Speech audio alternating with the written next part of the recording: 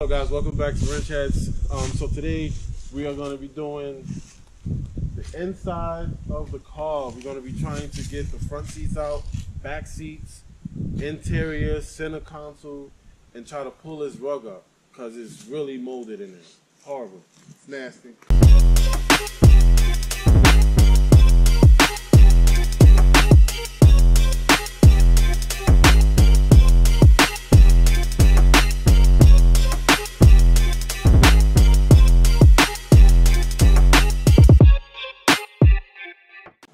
Update on the brakes. We do have Oz doing it for us. The hubs. And a little delayed. Yeah, a little delay, but that should be, probably next week or so. Yep. You know what I mean?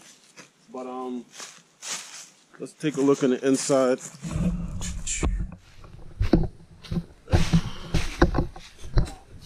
Came with a free gas cap. Thank you, previous owner. I know this just might be the stock one. Oh, is it? Yeah. Oh man. So yeah, as you see, moldy, rusted bolts. Take these front seats out. A lot of trash in here. Basically, I'm not going to be keeping any of this interior in here. Everything has to come out of it. So yeah, that's like some dried up leaves or whatever. Such and such. Previous owner, did some drawing. Center console has to be taken out. Back seats, horrible condition. But yeah. So let's start with the front seats first. I think the front bolts is a 15 millimeter. All right. A little short, probably 13. Sure.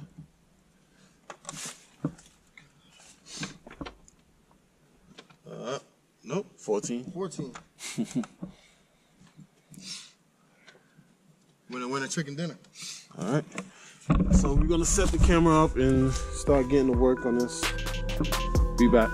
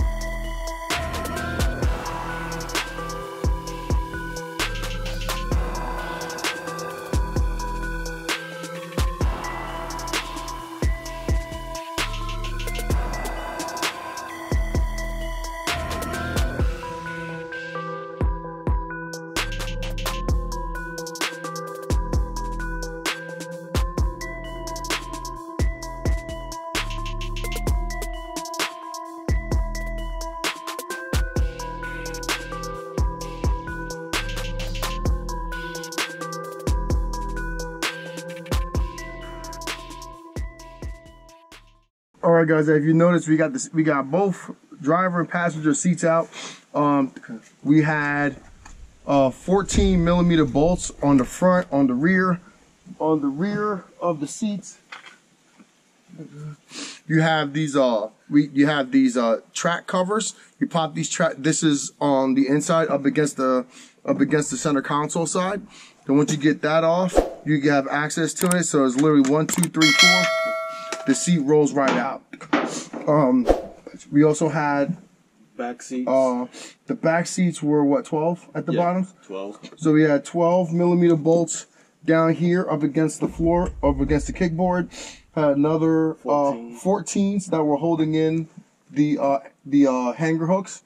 once you get those two off of the bottom, you just raise it up off of these rear hooks, and then the seat pulls right out. I got 14 millimeter bolts for, or maybe 12.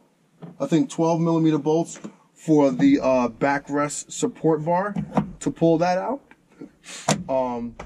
Then for the seat belts, these were 14 millimeter. These are in there pretty good, so you're gonna have to use either a 1/2-inch impact gun to like spin it out quick, or you know, just plan on being there for about 15-20 minutes per bolt. But we've got the back for the most part cleared out. Yep. Next thing is going to be the center console. I'm starting to take out the kick panel trim on my side. So we're going to spin you around, have you face Joe so you can see how this all comes out.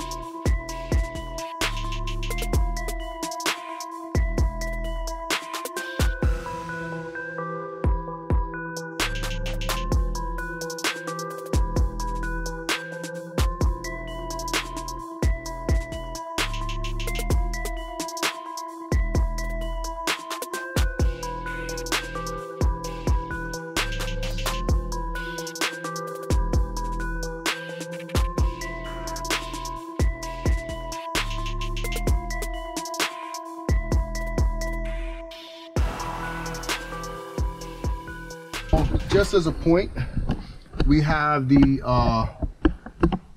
safety restraint system module. So typically, you know, just unplugging it, you know, isn't going to do any harm, but it's always better to be safe than sorry.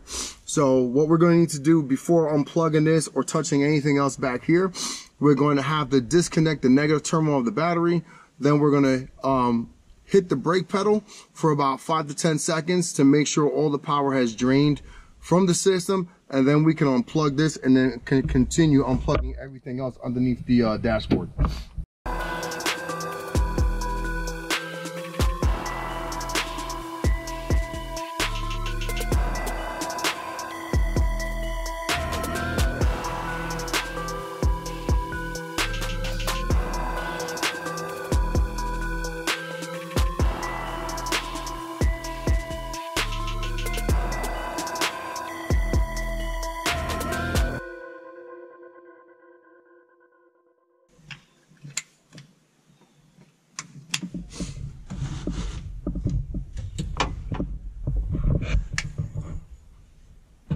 No, do y'all accept people that have like stage 5 cancer? Fucking dummy. Scammers, man. This is what happens when you call Joe as a telemarketer.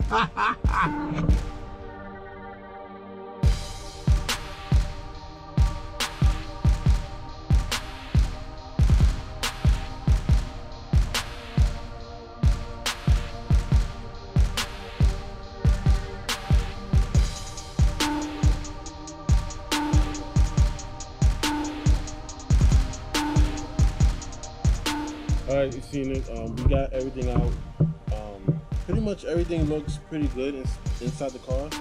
A little bit of the trimmings. Yeah, we did break one cover, so we'll replace that. I broke it. But all the trimmings will be basically repainted, so it looks brand new. The inside, if you can show them, we got a little bit of rust on the kick plate on the passenger side. Minor rust right here, which is going to be shaved down as much as we can. You did see the dead man pedal. That's trash. You guys gonna have to get replaced if we can. That's gone. But basically everything else is pretty good. A nice vacuum, maybe some degreaser, get a lot of the grease, some water out of there, and we should be able to, and some paint to cover up most of these areas that rusted out, and start getting some of these wires out, like the blue one, which stereo wires. Sub, this red wire right here, which is like they hooked up a sub to it, is all trash. Certain wires we just get out, clean it up, and then basically try to get everything brand new back in here. Yeah, maybe a half roll cage in the back, but who knows. Anything else you want to say, Rich? No, I'm good. I think we got a good amount of work done. Hopefully, we can get those hubs back soon and get that installed before the weather gets too deep into the coldness, because today's definitely a chilly day. But I'm actually surprised that this is not in worse shape. Obviously, there are points, like Joe said, that can be cleaned up, touched up. But it's not terrible. It's not terrible. That's basically it for this video. We basically saw how to take this whole thing apart. Center console, rug, front seats, back seats, Glove box.